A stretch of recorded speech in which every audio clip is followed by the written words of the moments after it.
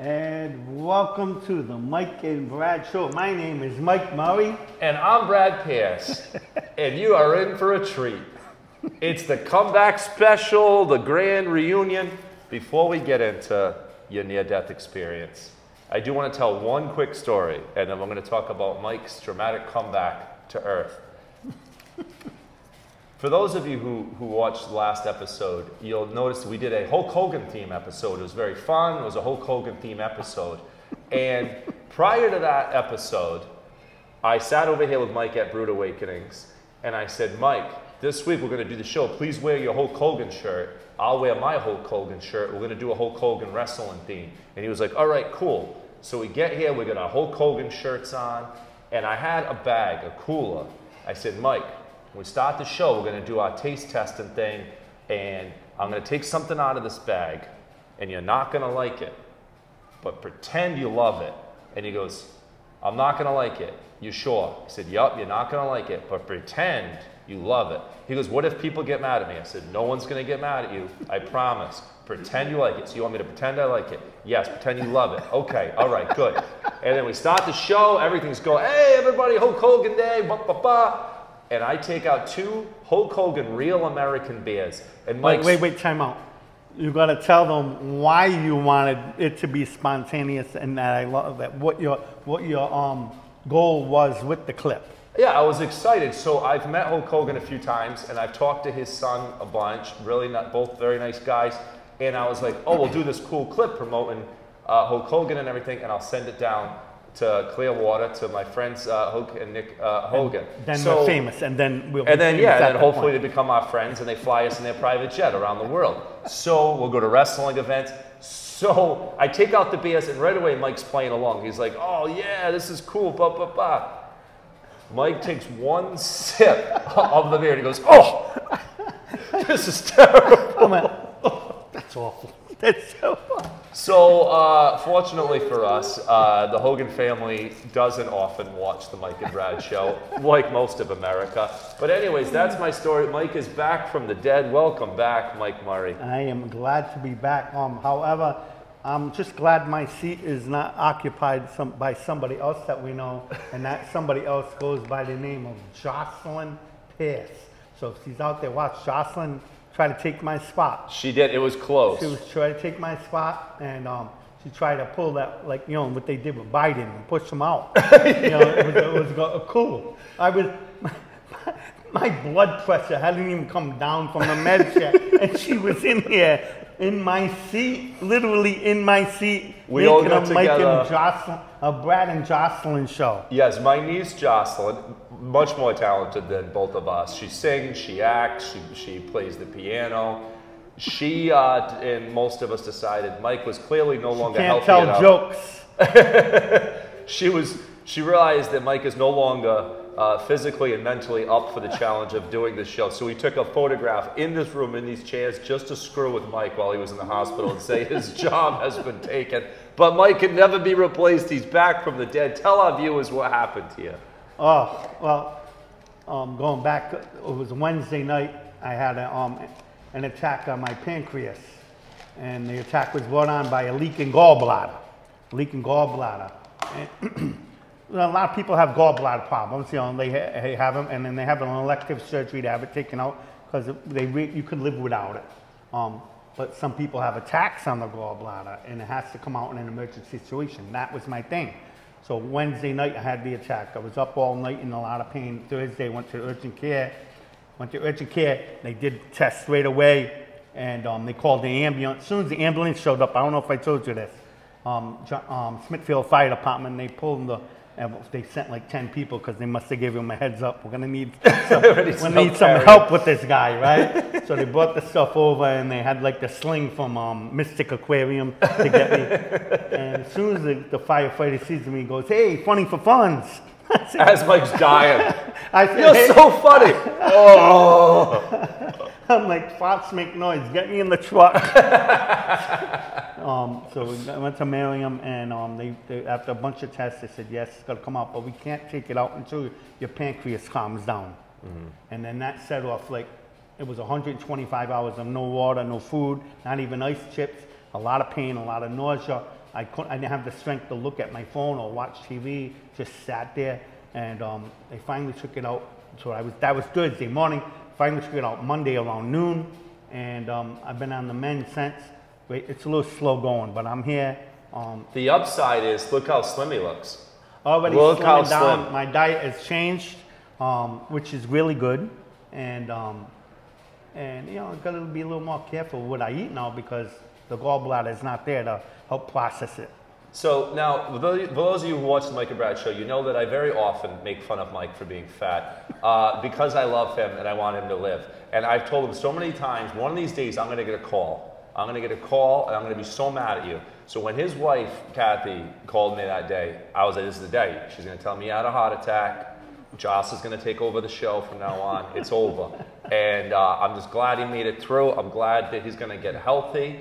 And, you know, it's one way to lose weight. Which brings us to everyone's favorite time of the show, the taste test, everybody. Oh, it's going to be fruits and vegetables. Every week on the Mike and Brad show, we do a taste test. It's usually cheeseburgers or milkshakes. But Mike is dying. I was right. Oh man! I'm gonna tell you right now, I don't like 2 of the apples right there. Mike is dying, so we are very limited. Am I supposed to act excited? Yes, you're supposed to act. Good. I don't even like apples, for the record. I really don't. They don't do anything for me. I think they're one of the worst fruits. But I'm trying to keep you alive, and it was either this or French fries, and you're back in the hospital. So no, I'm on board with the fruits and vegetables. So today we're going to do a Granny Smith green apple versus a Honeycrisp red apple. No, I thought that was a golden delicious. It's a Honeycrisp. I mean a red delicious. Yeah. So these no good. No good. We're doing it. They're too top. Whether you like it or not, we're doing it. Honeycrisp is they're like the number 1. Well, I don't spare. Not everybody can afford the Honeycrisp. I don't Did you know that? any expense from Mike's return episode. Yeah. How much did the budget? Did this bust the budget of the Mike and Brad? These 4 apples cost me over $5. Amazing. That's insane. You could have fed a family of 6 at McDonald's. I could have got a super-sized value meal for the price of these 4. Remember super-sized? That was awesome. When you could just go into McDonald's and you're like, take every disgusting thing I ordered and make it as big as possible. Make it huge. So here's what we're going to do. As I say every time, I do not want our poor audience's ears to have to listen to us chew. So we're going to just do 1 bite of each to spay. I hate the sound of someone chewing. Really? It drives me crazy. Crazy. So when you answer the phone and you're chewing, I want to hang up right away. My wife hates it when I talk on the phone all the time and I'm chewing all the time because I don't care. And everybody tells me, my family hates the way I chew. And you know those TikToks showing the monkey chewing or the horse chewing? Send this to somebody that chews like this. I get those all day long from my family. Your wife and I have a lot in common. We agree on a lot. I agree with her on that. But I just hate anybody chewing. So we'll keep it simple. I washed these off at home. Whoa! Yes, I don't want to get, what was it, asbesticides they spray on the fruit? What is the thing that That's a scam. Just rinse it with water. All right, I rinsed it with water. All right, so we're going to start with the Honeycrisp. Yeah. Is that what we're starting with these? No, start with because I want to cleanse my palate with the Honeycrisp because I don't like Granny Smith. I don't have a strong opinion on apples. I never eat them. Granny Smith is like the airheads of apples. It's like that is the most insulting thing I've ever heard really is. About an apple. When's the last time you had a Granny Smith? It's been a while. Well, let's go. It's been a while since you haven't had an apple.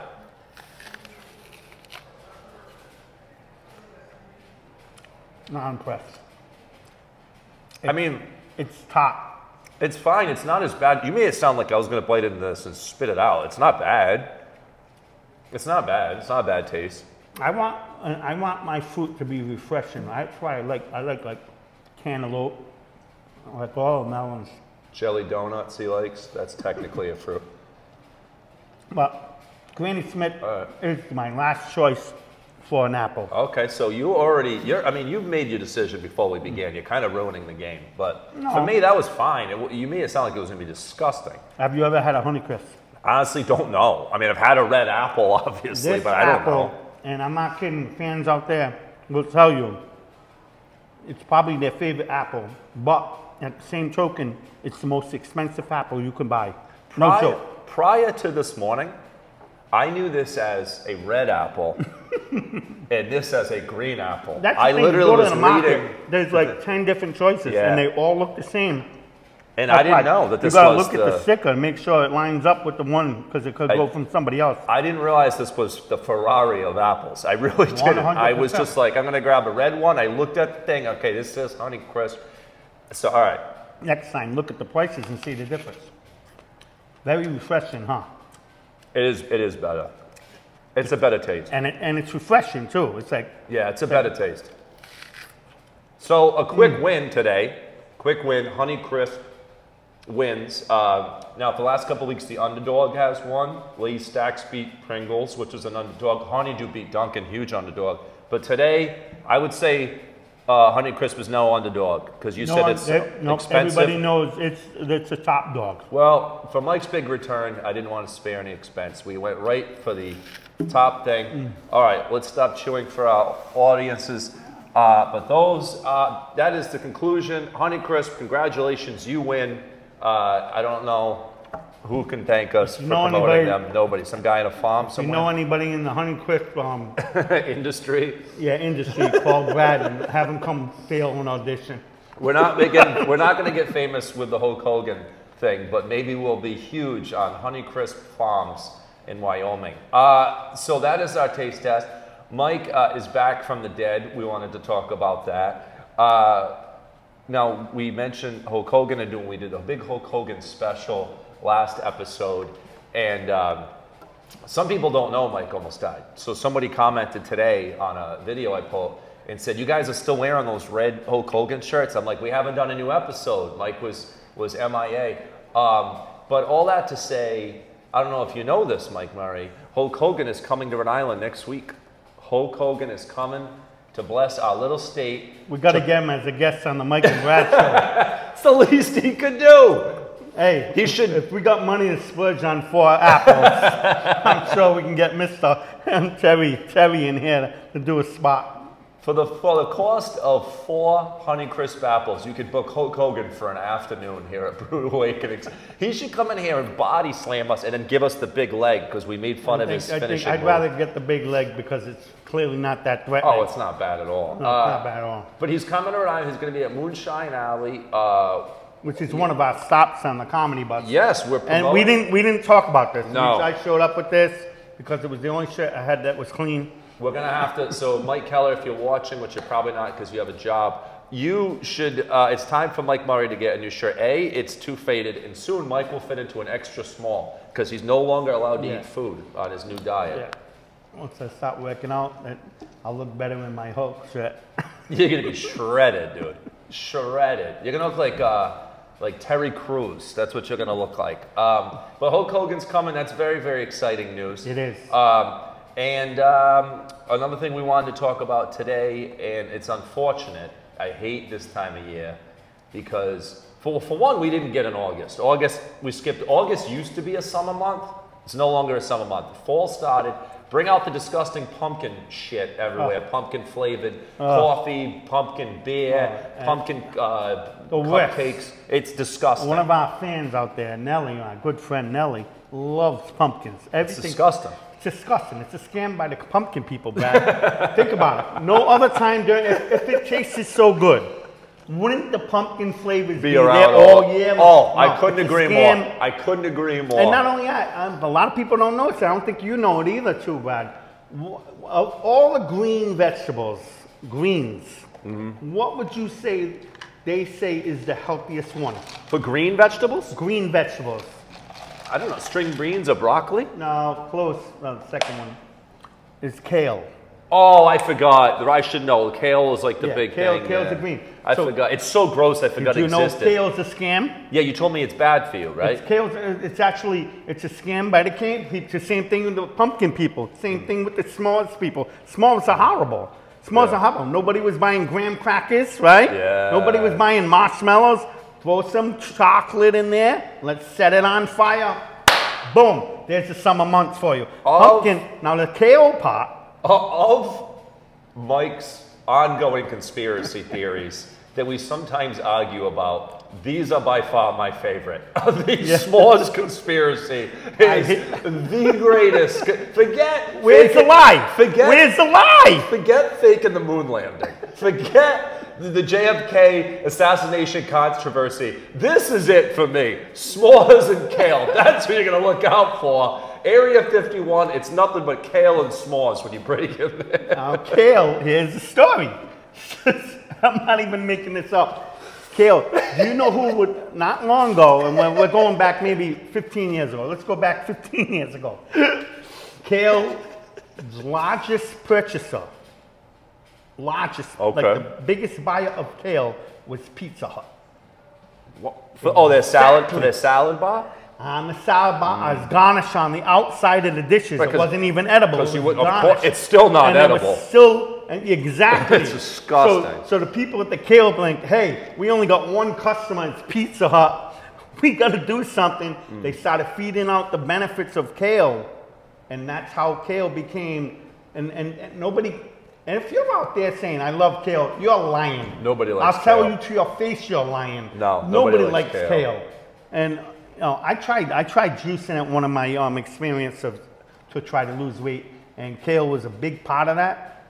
It was the nastiest. It's disgusting. The nastiest of vegetables, and so that's the story. Kale's a scam. So your point is, if I'm understanding you correctly, is what they did was they lied and said it's good for you. You're saying it's not even good for you. No, it's good for you, but not in large amounts. Okay. Yeah. What do you think ended up Mike in the hospital? Too much kale. That's what did it. It wasn't the KFC. He went on a kale binge. It wasn't the small cheese, pepperoni, and black olive pizza that I consumed by myself at the trivia Wednesday night. When Kathy called me that morning, she literally said, this guy ate a full pizza last night and I had to send him in an ambulance. Kale, and the s'mores thing, look, I'm making fun of you, but it does make sense. Because who the hell has ever bought a graham cracker other than a first s'more in their life? Zero. Only at a fire does somebody buy graham crackers. When do you buy marshmallows? That's it. For the s'mores, for the fire. 100%. I'm going to wear a tinfoil hat. I'm in on this conspiracy. And these are full-size marshmallows. There's no other reason to to buy them. You got me so lost in this conspiracy thing, I forget what the hell my point even was. I was going to say, oh, I know, I remember. I was like, I'm lost in the weeds of the kale conspiracy. I was going to say, August, we went right from July to September this year. But my point was saying is the reason I hate this time of year is pumpkins coming on. Well, that's one of the many reasons is the pumpkin thing. But summer's my favorite season for one, and you can tell you feel summer ending. And for years and years and years, we've had the fortune in New England of being like, well, yes, summer's ending. Yes, it's going to get cold. It's okay because Tom Brady and Bill Belichick are going to kick so much ass this year. And that's all over now. This football season could not be any worse coming up. There's literally, like, I made fun of the Olympics. I would rather watch curling all day than this year's football season. It is going to be so painful. We had one exciting player, Judon, and he's gone to nobody's surprise. I knew he'd be gone because he's too good to be on our shit team. And anyways, I think they're going to surprise you. They're going to win one game. I will be surprised. I think they're going to surprise you. They're going to be terrible. Terrible. Look, that's what happens with teams like this. When everybody thinks they're going to be really bad, I think as opposed to other bad teams that are like historically bad forever, the Patriots, I got to feel are different. Their organization's different. They have that mentality, and these new guys coming in, they're gonna have that chip on their shoulder, Brad. And I think they're gonna be like, hey, we're gonna keep this thing going a little bit. We're gonna revisit this topic. I'm gonna predict. All right. I'm gonna predict at least a 500 season, which is very ambitious. That's very optimistic of you. I disagree. We are gonna revisit this in the future for sure. I think Mike is wrong about this. And somebody asked me, I think it was Bragg, our friend Bragg. He said maybe you guys could talk about Tom Brady in the commentating booth on Fox this year.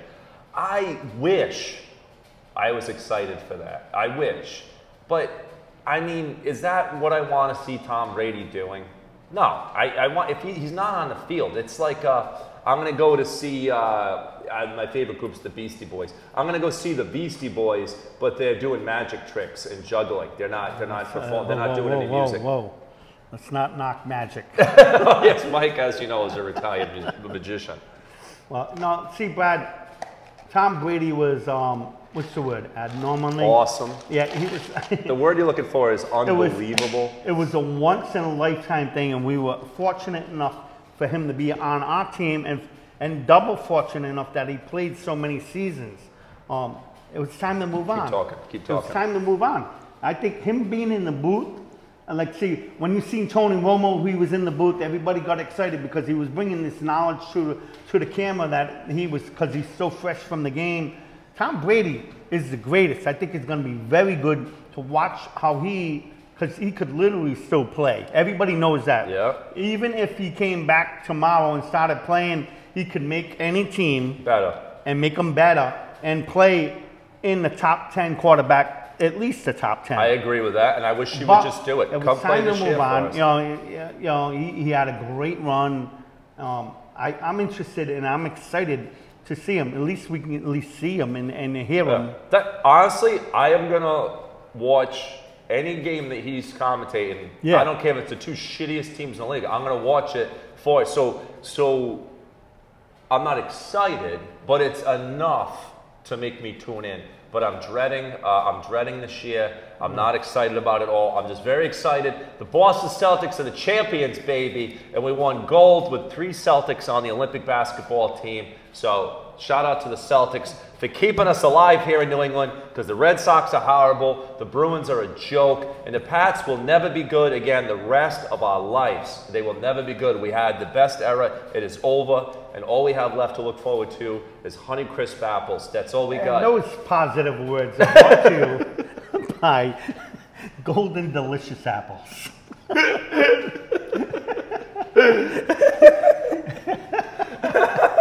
Hire Brad Pitt for your next motivational speech and pump up your sales staff. Now, Mike, I know you're deaf. Can you tell that I lost my voice a month ago. I still don't have it. Did you hear? I can't laugh. When I laugh, I have no voice. You didn't notice that? No, I didn't laugh. It doesn't, my voice is not fully returned. That's I don't know weird. what's going on. I don't know what's happening. It's weird. Anyways, that's not interesting. No. Now, Mike, I know you've been in the hospital the last 3 weeks and you haven't been able to open your eyes. Any chance you've got to catch Deadpool 3 yet? Catch what? Deadpool 3, Deadpool and Not Wolverine? yet, no. Oh, okay. So it's an excellent film. I went to see it twice in the theater. It is the #1 grossing R-rated movie ever. Ever? Ever. And excellent film. I'm not going to do any spoilers. Was it funny? Very funny. I'm not going to do any spoilers. I will say it did feel to me more like a tribute to the fans than a film, if that makes sense. It was more like, for nerds like me, it was like, here, this is for you guys. We're going to throw all this shit in there to surprise you and get you excited. How long was the movie? It's over 2 hours, I think. Marvel has completely shit the bed for like the last, I don't know, 6-7 years or whatever. And this was like, Ryan Reynolds, I will save the Enterprise. That's why he calls himself Marvel Jesus, because he saved... Really? Yes, because he basically saved Disney. But anyways, excellent film, very funny. But it was like a tribute for nerds. Mike makes fun of me for being a nerd and superheroes and stuff like that. But... there's a lot of cool stuff. He's not as nerdy as our buddy Gary. No, nobody is nerdier than Gary Boletto. Gary Batman Boletto is his fighting name.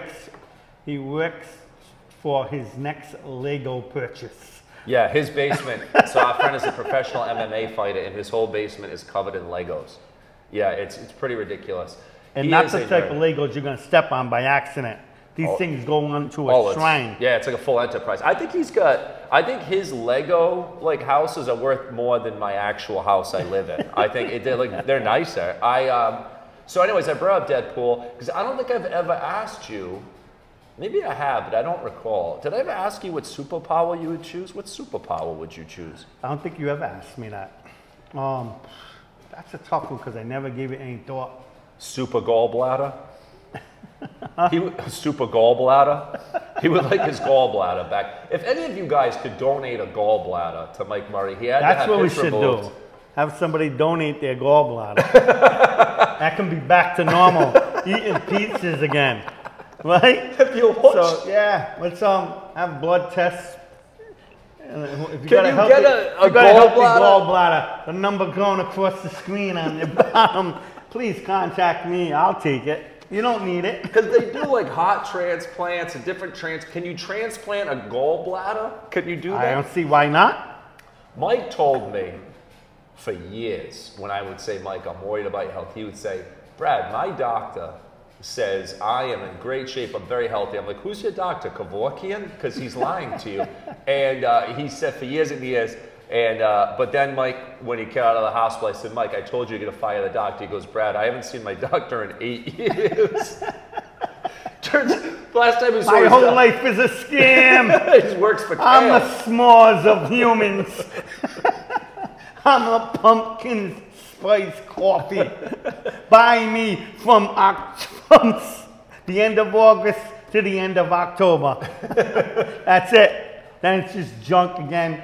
Go in your cupboard right now. You know what you got in your cupboard? And go in the way in the back. Move past everything. You got a can of pumpkin pie. Oh, Yeah, it's oh, nasty. pumpkin pie is disgusting. It's so And then, bad. and then people eat it, and then they think, oh my God, it's good, especially if they got an aunt or grandmother that makes it. But what do before they eat it?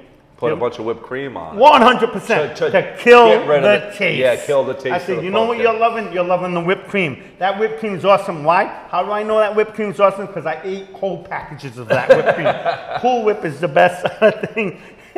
And if nobody's around, the can.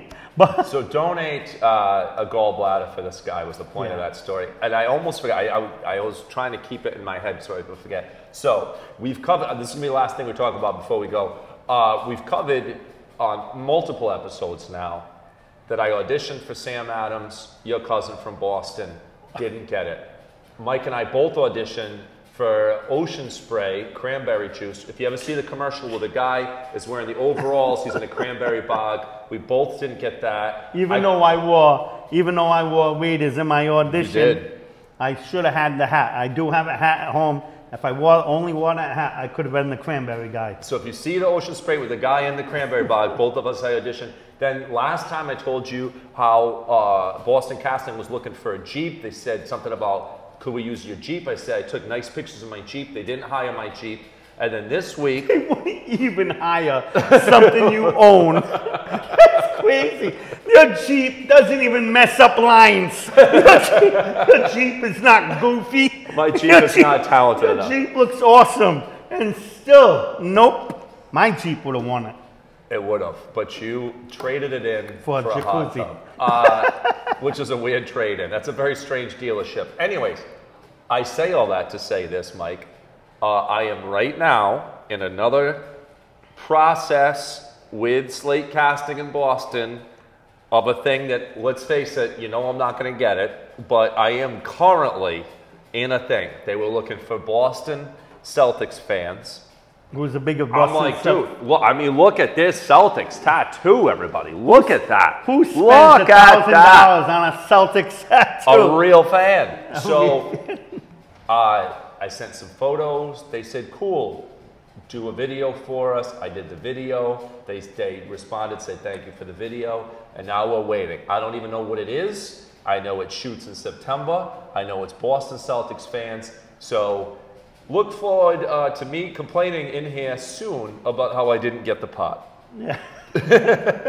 Well, the funny thing about the Ocean Spray thing was, he did the audition, and I was a voice actor off screen, feeding the lines to him, and we filmed it in his spare room at his house, and then it came out that they were looking for somebody older.